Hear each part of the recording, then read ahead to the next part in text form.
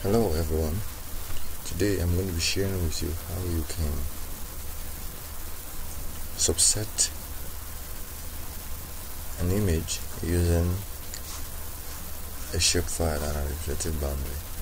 This is an administrative boundary of Chikun local government of Kaduna State, Nigeria. And then this is a portion Chikun cover in this Landsat imagery. So I'll show you how you can create an AOI out of this and use the AOI to subset. Okay, to get started, first you click on the shapefile. It will turn yellow as you're saying now. That implies that it's been selected. Then you go to Home tab, then you copy, then you see this place, paste from selected object. Now there are two things involved here. Number one, you must make sure that the shapefile has the same projection, the same coordinate system as the Landsat imagery. This Landsat imagery is UTM projected coordinate system. It's UTM 1984 zone 32. So your shapefile must have the same coordinate system. Alright, so if it does not have the same coordinate system, once you click on this place from selected there, it will not create this AOI. If I close this, you see an AOI. So it's this AOI that you will use in generating your, in subsetting your image. So you select the AOI, make it on, then you go to raster now, clip. So you go to subset and clip and create subset image.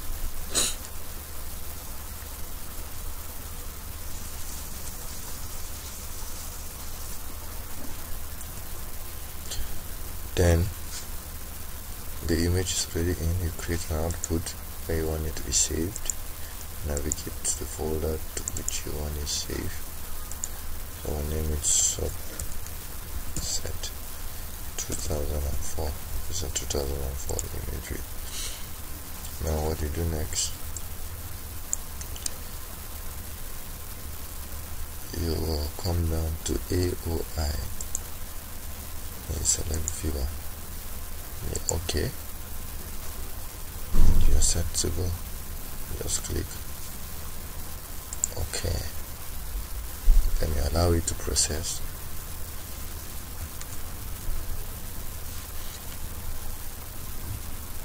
Alright, now that it's done, you dismiss and close.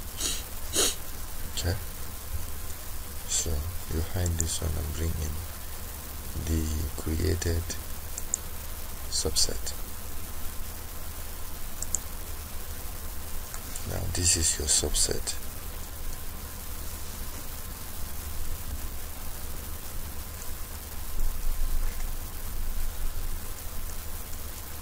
So this is how to subset using an administrative boundary.